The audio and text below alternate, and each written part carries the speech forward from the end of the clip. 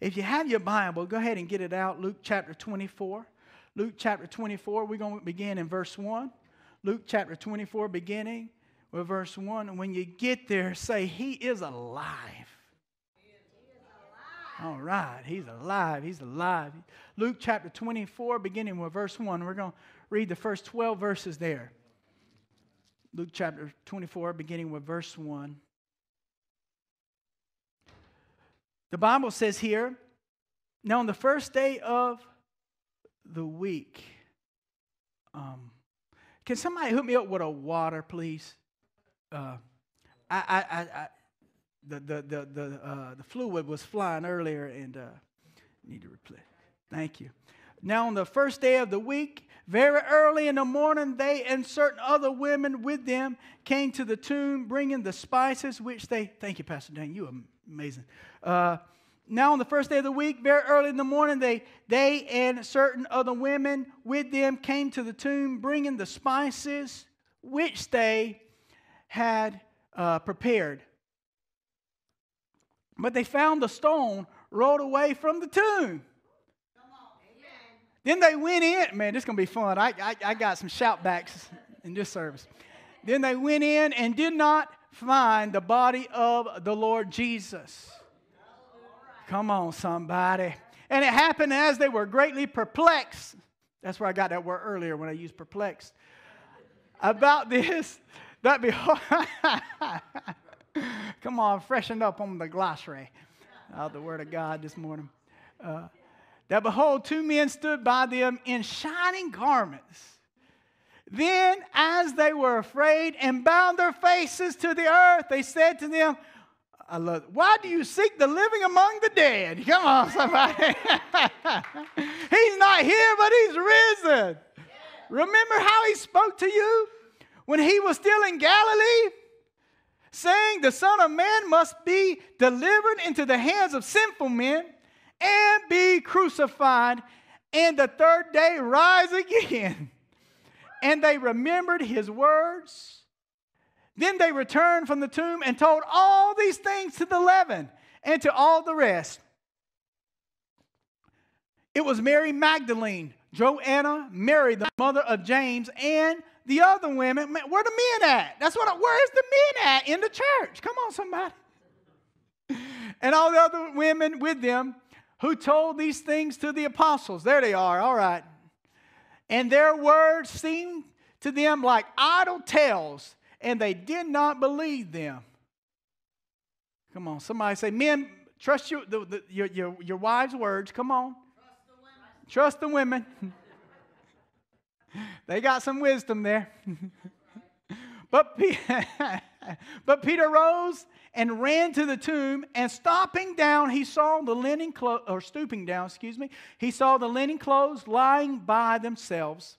And he departed, marveling to himself at what he had appeared. Let us pray. Father, I thank You for Your word this morning. I thank You, Lord, that Your word is absolute truth. It is the truth. Jesus, You are the word that became flesh and dwelt among men. You are the way, the truth, and the only life, Lord God. We thank You, Lord, that Your word, heaven and earth will pass away. Your word will stand forever. We thank You this morning as Your word goes forth, Lord. May we choose to believe it, to put our faith in it, to apply it to our life, and begin to build our lives upon Your word, because it is a firm foundation, Lord, that cannot be shaken, that cannot be broken, Lord Jesus. We thank You for Your word. We embrace Your word. We cherish Your word, Lord God, and we trust Your word. Lord Jesus, thank You for giving us ears to hear and eyes to see what You would have us hear and see this morning. We love You. Holy Spirit, have Your way. I pray that You would preach through me, Lord God, and may Your anointing destroy yokes, any yokes in this place. We worship You. In Jesus' name we pray. Everyone said, amen, amen. On this wonderful Easter morning of 2019, I want to share with you guys a message entitled, From Death to Life. From death to life. Somebody say, from death to life. This life we live in here on earth, all of us at some point in our life, we have experienced the pain of death. We've experienced the effects of death. We've had maybe a grandparent die and go on to be with Jesus. Maybe we've had a spouse or a child or a best friend. All of us have experienced the pain and the grief that comes when someone that we love to and we're close with dies. But I have good news for you today. Good news for you today. That Easter, even though the bunny rabbit is cool, and even though the Easter eggs are very, very colorful, and it's exciting to go and go and hunt after them. Oh, I got to tell y'all something. Two things about the Easter eggs. First thing is, yesterday at our egg extravaganza, how many had a good time at egg extravaganza yesterday? Thank, all of you guys who came out and served. Y'all are amazing, boy. Y'all a dream team. Y'all knocked out of the park. But I was out there just greeting folks. Two little boys got out of their mom's van, and they as soon as they got to the path there, they looked out and saw the Easter bunny sitting at the photo booth. And they just went nuts, man. I mean, they were like, Mom, it's the Easter bunny! Oh, it's the Easter bunny! I mean, they were bouncing off one another, man, and then they ran straight to the Easter bunny, boy. That blessed me. That blessed me. I was like, I'm so glad we invested as a church into that Easter bunny costume. That was worth it right there for those two little boys. That changed their life. But they were so stoked. That blessed me yesterday. And then I got to tell y'all something. So it's a family tradition.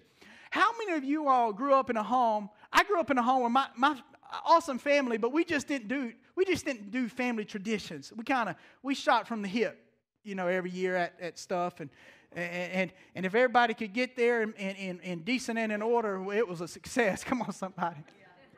But Elizabeth's family, on the other hand, they take traditions very seriously, and they just go all out for Christmas and Easter. And so one of the traditions is her dad still hides Easter eggs, even though we're adults now. Come on, somebody, we got a child on the way. He hides the Easter eggs, and so yesterday all of them was at our house, and he hid the Easter eggs, and so it was time for us to go out. And next thing we know, we looked around, everybody's like, "Where's Granny? Where's Granny at?" Nobody could find Granny. Where's Granny? And we walked outside and was walking around the house. And, man, she was already in the front yard, had a basket full. Come on, somebody. Like, Granny, that's not fair. You're cheating. But how you gonna get on to Granny? Come on. Granny can do what she wants to. Come on, somebody, and that's okay. But I kind of got a little aggravated when I found out what was in the Easter eggs. We got on the inside. We brought the Easter eggs in. When we opened them things up, it had numbers in them. I'm like, what they got numbers? Where the candy at? Where the cash at? Come on, somebody. I was like, I can't believe I still get this excited at 33 over Easter eggs. Come on, somebody. And there was numbers. And so Elizabeth's mom started, she pulled out all these $25 gift cards and fishing rods. And I'm like, what the world? She said, yeah, all these have numbers on them. And I'm like, I got 3 numbers. Grandma got my numbers. And so anyway, I had to repent. I had to like put my head down. It's like, Lord Jesus, I have been crucified with Christ. It's no longer I who live, but Christ who lives within me. I thank you, Lord. I prefer Granny. I prefer Granny. But, man, we had a good time. They left with I don't know how many gift cards. Thank God. I said, Granddad, you and Granny, y'all go on all kinds of dates. He said, no, I'm going by myself to the Olive Garden. She can go to this one by herself. I'm like, all right. Hey, if it's been working for 50-something years, I guess you keep going at it, baby. You're doing something right. But I had to share that with you guys. That's not in the notes, but I felt like you needed it. You needed it. The joy of the Lord is our strength. But we all have experienced the pains of death, but the good news is because Easter is about our Savior getting up out of the grave. Jesus conquered death and hell and the grave for us.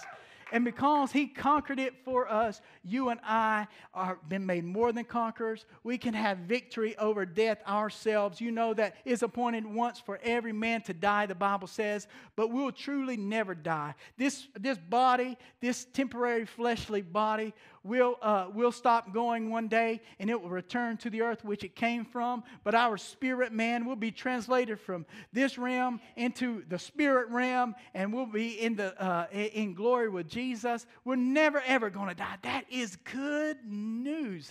That's real good news. So we don't have to fear death.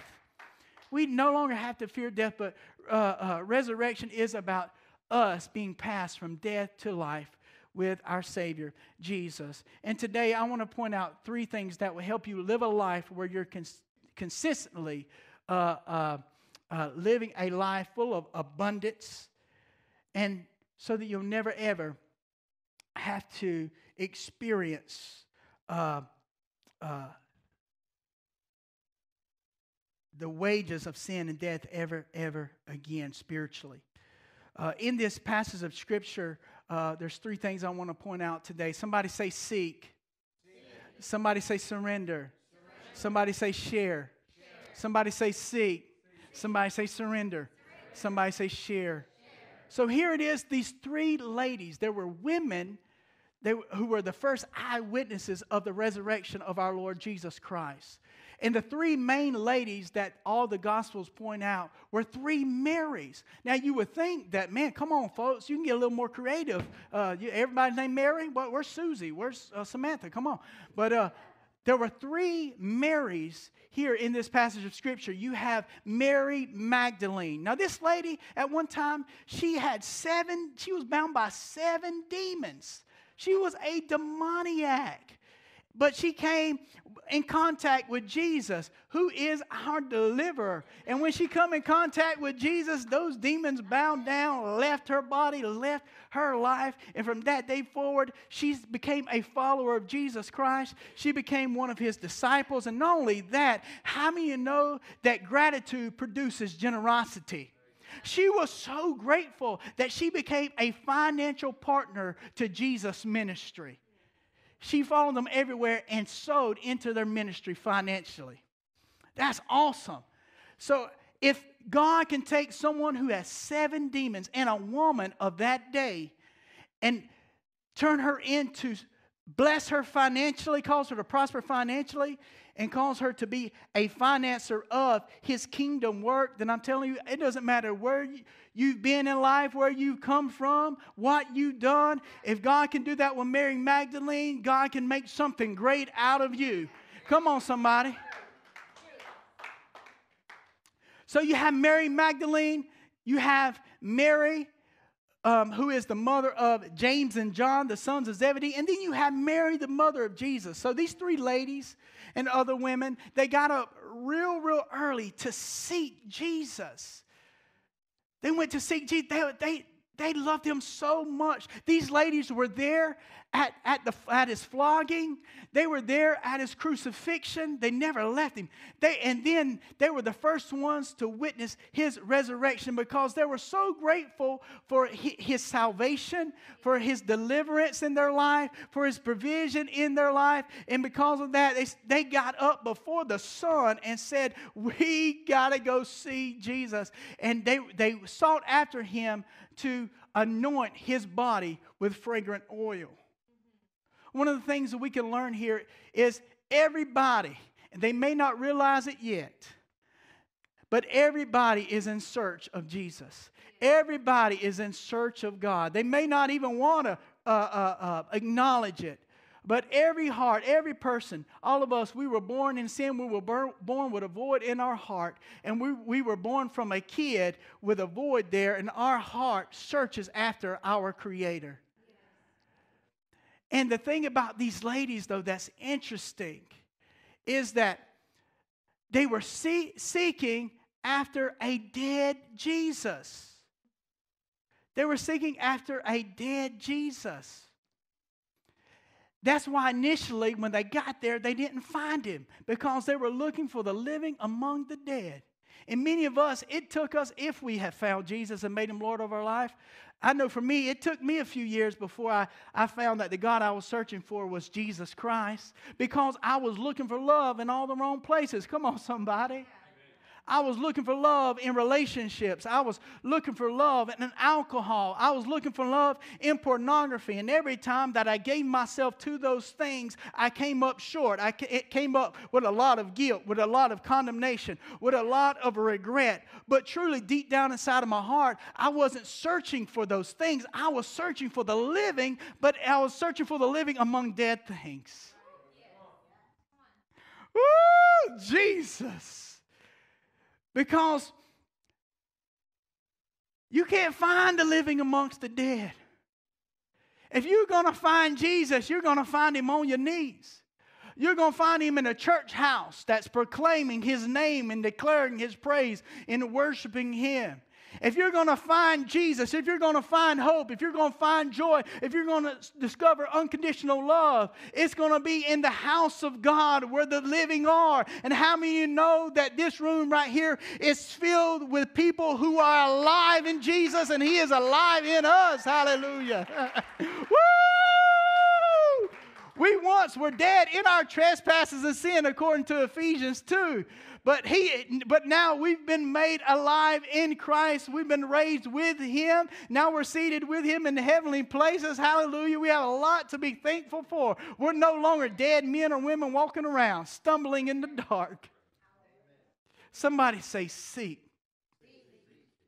So here these ladies are. They're looking for Jesus, and then they have an angel and said, why are you looking for the living among the dead? He's not here.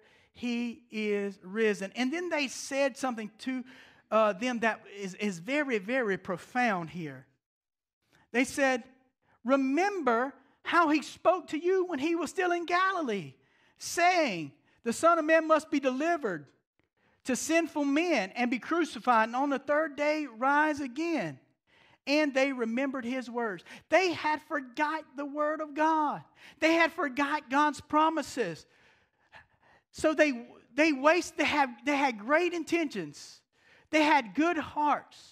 They wanted to go show the respects to God, but they wasted finances. They wasted time. They wasted their energy because they forgot one part of his promises, which was, I will be crucified, but don't look for me among the dead. Don't look for me in the tomb. This is a borrowed tomb. I'm only going to be here momentarily, baby. Don't look for me here. I'm going to rise on the third day from the dead. Hallelujah. If they would have just remembered, and if they would have just surrendered to the word of God, it would have saved them a lot of trouble that morning. They could have enjoyed more time at the table with him than the time they spent wasted at the tomb without him. Thank you, Jesus. I said they could have spent more time at the table with him than they wasted at the tomb without him. Hallelujah. Many of us,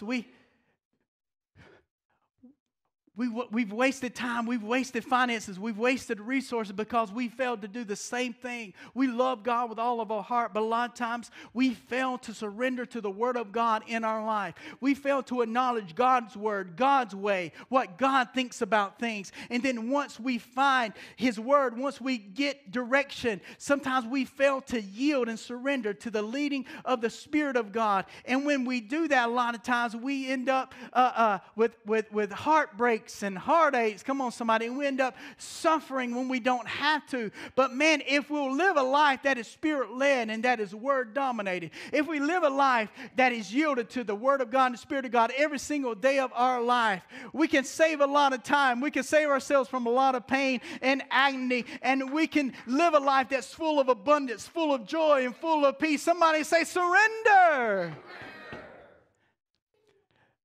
The good news about that, though, Susie, is when we do miss it, when we do make mistakes, when we do go our own way, all we have to do is just remember. Just repent. These ladies, after they got that reminder, the Bible says they remembered the word of the Lord. That was their repentance. That was their getting back in line. All we have to do is remember, okay, God, I remember what you want me to do about this. Sorry I missed you there, but I'm straightening it out now.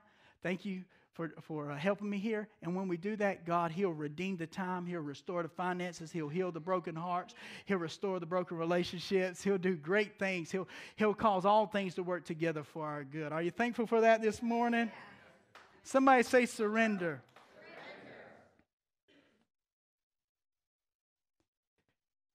Hallelujah. We worship you, Lord Jesus. We worship you.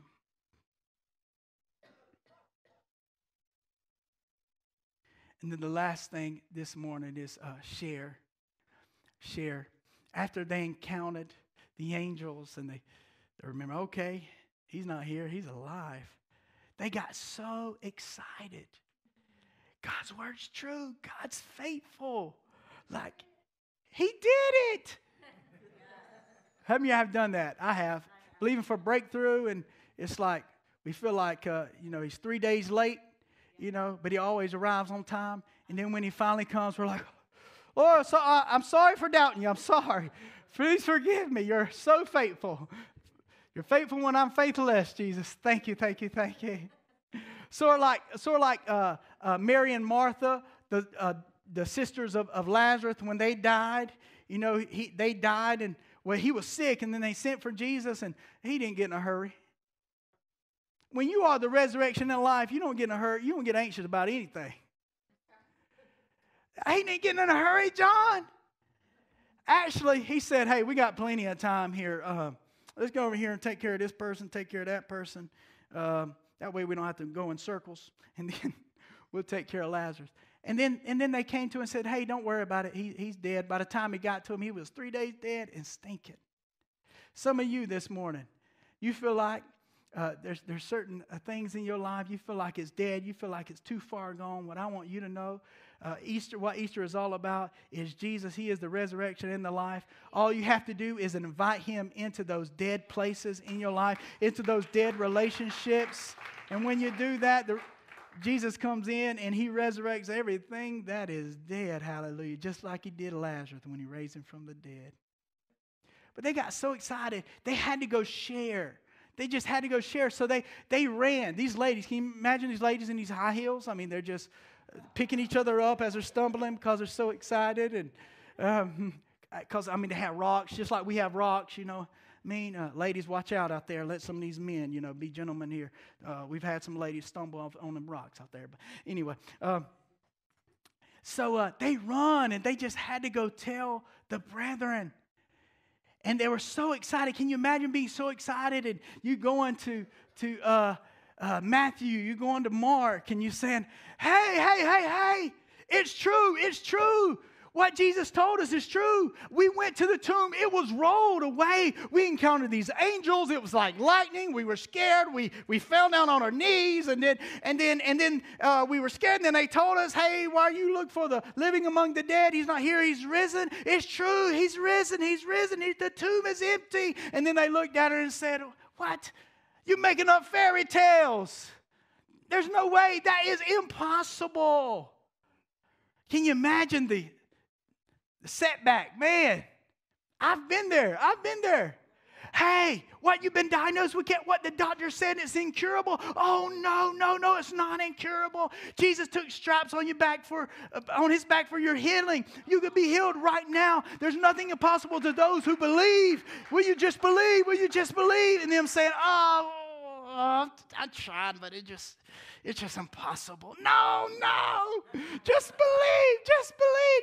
You can. Nothing's impossible. You can be healed, restored, delivered. Just believe. And then Peter, I love Peter. Peter, he don't care what anybody thinks. He's outspoken. And Peter says, they're very, very convincing, but I got to go to the tomb myself. So Peter gets on his high horse. He goes to clicking and clacking all the way to the tomb, and looks in there and sees that the tomb is empty, the stone has been rolled away, that the linen garments are folded up there, sitting there.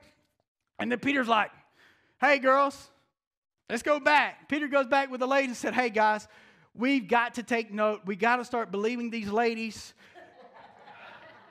I know they've missed it here and there, but they got it right. The tomb is empty. And so the guys started believing. Of course, then Jesus made his entrance into the room and made himself known and hung out with them for 40 days. Can we give God some glory?